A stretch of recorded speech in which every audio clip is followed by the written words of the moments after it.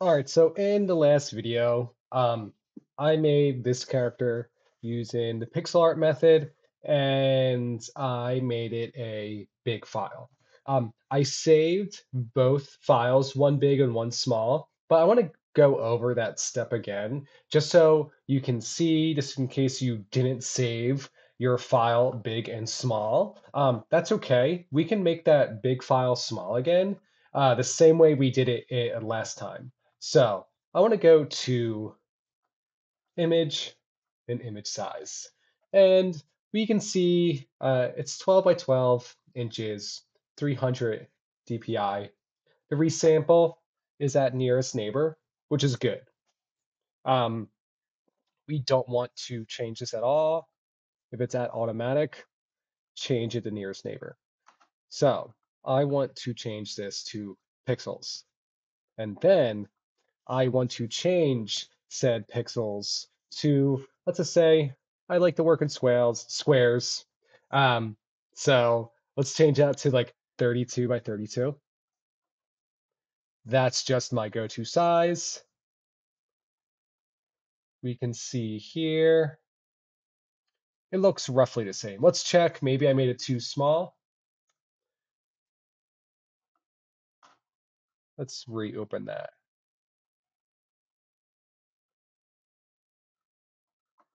So if I don't like the way this looks, maybe it's like maybe I couldn't make it as small as how I made it. We have to find that middle ground to put it back into pixels so we can actually add to this, but also so we know how to make something big to small. I could just open up the file again because I do have a small copy. That's why it's really important to have both sets, one big, one small. But there's definitely a way around this. So let's go back. We're at pixels 72, nearest neighbor. Let's just say, let's do 50 by 50. Let's see what that looks like. That looks, actually, that looks great.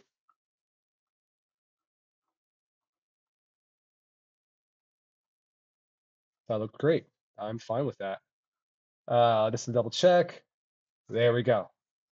We're in pixel art territory.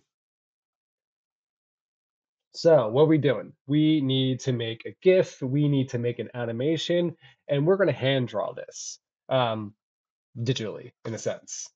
So let's move some stuff around. Let's move my camera. So we're view the layers right now as keyframes. As many layers you have, that's how many keyframes you're going to have. So let's make a new layer, and I can redraw on this layer and redraw everything out with slight variations, but let's make our life a little bit easier. So let's undo. I can also go back to history and undo it. I'm so used to going to undo and edit. So I want to click the layer underneath, and I want to change the opacity. The opacity is right here, and we have a few different options. I can click, let's put 50, that's 50%, or I can use this cursor. And you want it around like 50. Make sure you click on your new layer, and you're gonna have to redraw everything out, but we have something to go off of. So let's see, redraw this out.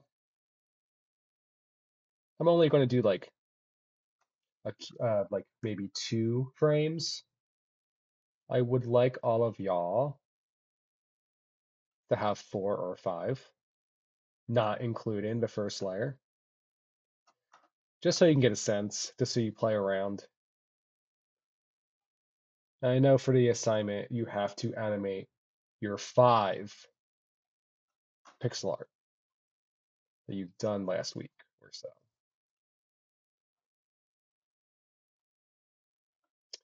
Um, let's see here. What's the variation is going to be? Maybe we're going to have this eye closed. Again, since I'm hand drawing this and I'm going pretty fast, there is going to be some natural kind of distortion happen that's going to change the way it looks. And we'll see that in a second. All right, let's just change the eye to this.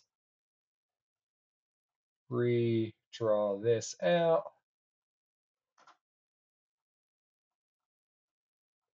Put back in the teeth. All right, that looks good. Let's get the color from behind it. Where's our dropper tool? There we go. Let's do the face first. Actually, let's do red.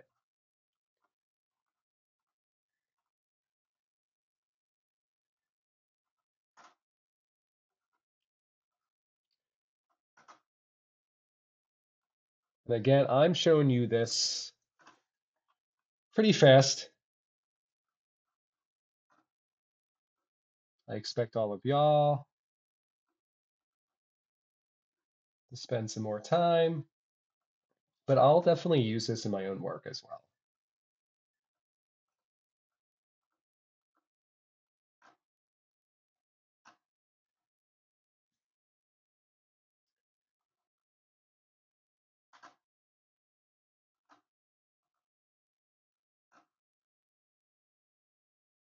Let's get that gray.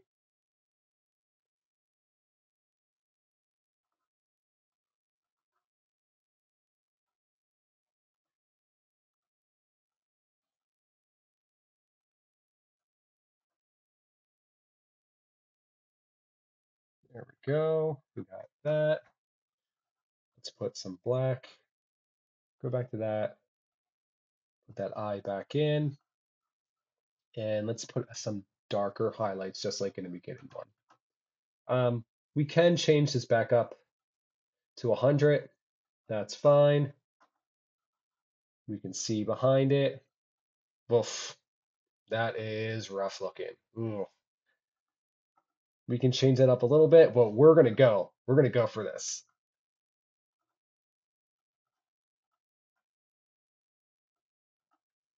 Remember, we can click the eye icon to unsee that layer.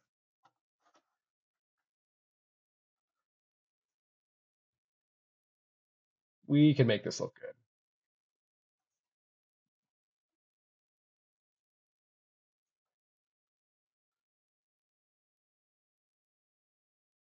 But if you want your animation to look really rough, um, which is kind of in the territory I am in, you might like this.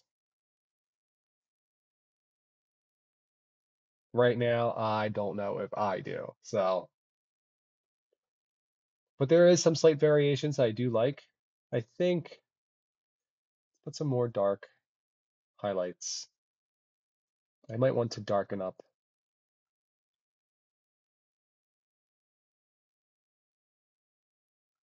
some areas, thicken out the outline. That looks better for me.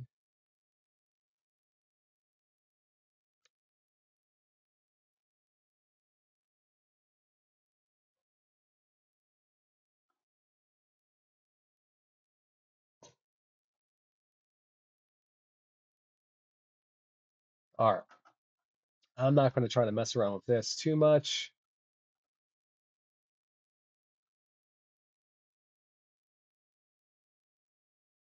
But for the sake for this video, let's just go with 2 keyframes. So let's add some more. I have 2 keyframes right here. But let's duplicate this layer, right click, duplicate, press OK, put this over here. Maybe I want to change the color of this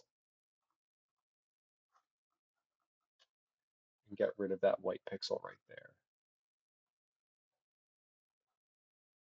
Boom.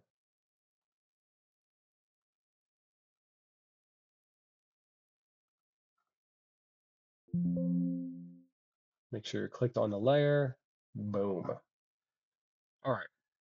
So I want to change the color of this. Maybe I want to change the brightness just to have a slight variation. And maybe let's change, go to adjustments. Maybe I want to change the saturation and then maybe have some hue change in this animation.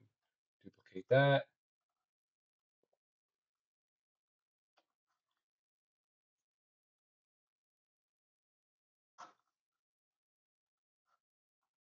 Image adjustment, brightness, dark, image adjustment, hue saturation, change the saturation, change the color slightly, and then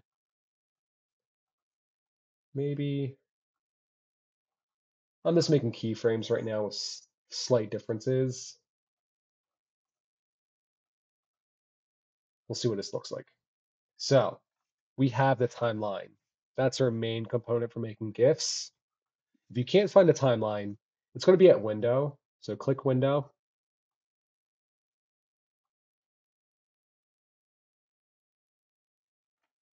Click window. Let's turn the timeline off. Click window again. Now we have the timeline. Our timeline is right here. So I want to create a video timeline. What do I mean by that? We just click where it says create video timeline. There we go. So we have all of our keyframes here. And if I play it, nothing happens. Why is that? The reason for it is everything is on a timeline. Each layer is down in a little stack up here. And if you can see here, they're all playing at the same time. It's like if you like press all the keys of a keyboard, you're gonna have multiple sounds playing at once. We don't want that. So let's make this smaller because that's how long they're going to play.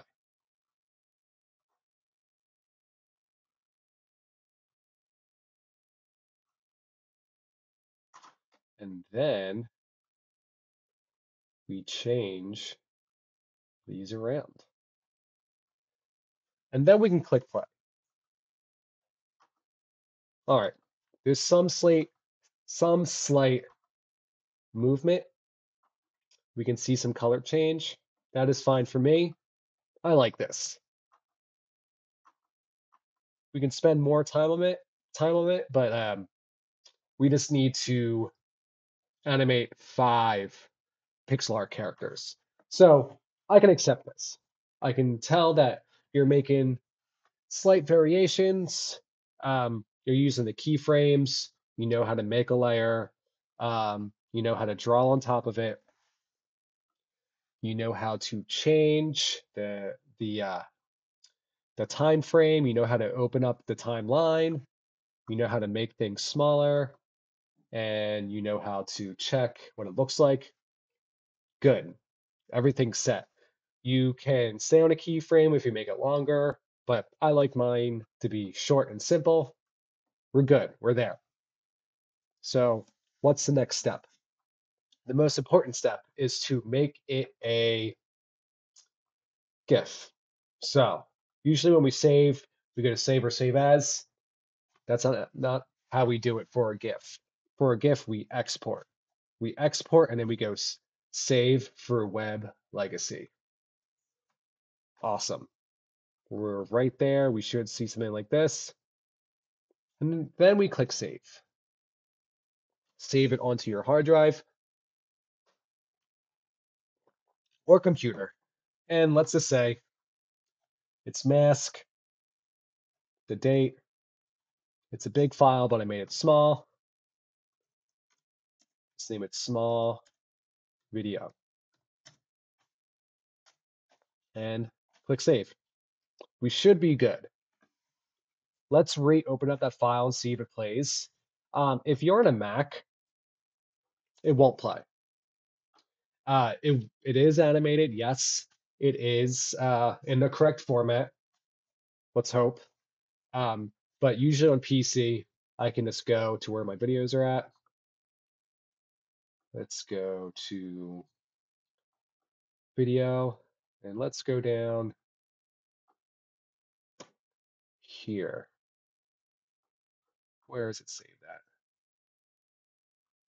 Should be here. There we go. So something went wrong. Uh, I made a big mistake. I forgot to take out the background from a section. And maybe let's make it a little bit bigger, just so I can actually see a little bit more. So we can change the size. So let's go back. Some of y'all might run into this problem. If you're rushing, we can't rush this process. So let's see here. We have all of our layers. Let's just change the size. When we change the size when everything is in a layer, we'll change the size for all of them. So same thing like we did before. Let's change it to 300. Nearest neighbor, hard edge, pixels to inches. Let's just do 12 by 12. We can do, since it's a GIF, change the resolution to 72. That is great. Usually if we're working in videos in Photoshop, we don't want the file size too big. And if we're going to put this on the web, 72 is a good resolution for GIF. This is a rare case that I'm not making all of y'all do 300. Let's do 72.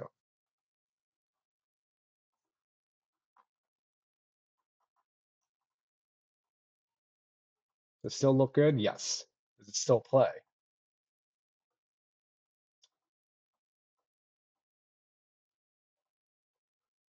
We have to make sure that the eyes are on so we can actually see. There we go. So let's save that again.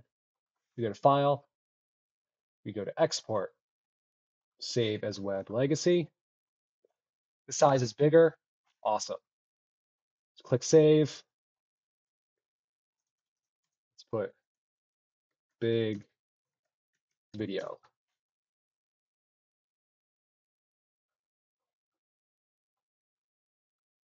And it is right there. Let's double check.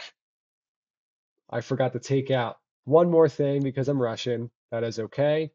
Let's leave these mistakes in there. So we have to make sure that we take out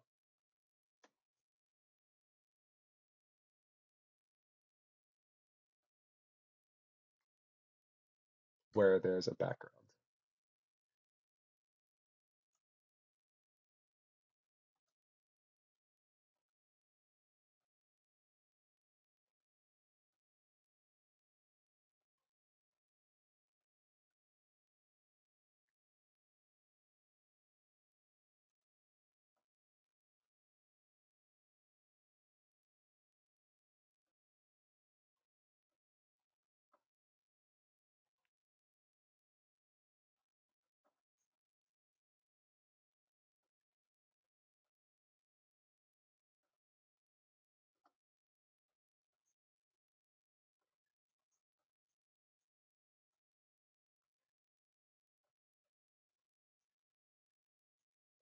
We have one that needs the background out.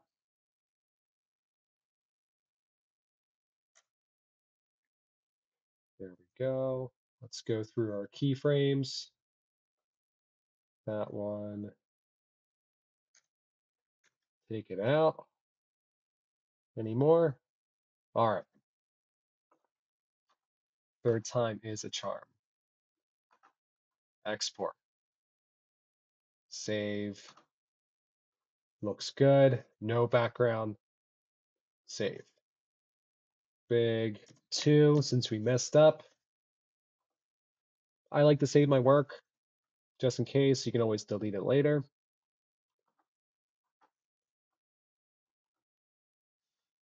There we go. We got our GIF. Um, so we troubleshot a few problems. We made keyframes. We drew on each one. Um, I see some stuff that maybe I could change, especially these 2 pixels, but maybe I'm being a little picky right now. This is completely fine. Um, if you get this result, you're in a good ballpark. Let's take out the background on all these, just so you can show me that you know how to take out the background, you know how to make a GIF, you know to have with a GIF, it's going to have a transparent background, just like if you delete it um, from each layer. So if you have something like this to this size, you're good. If not, let's reevaluate and change each one. Maybe you need to make things a little bit bigger. All right, see you at the next one.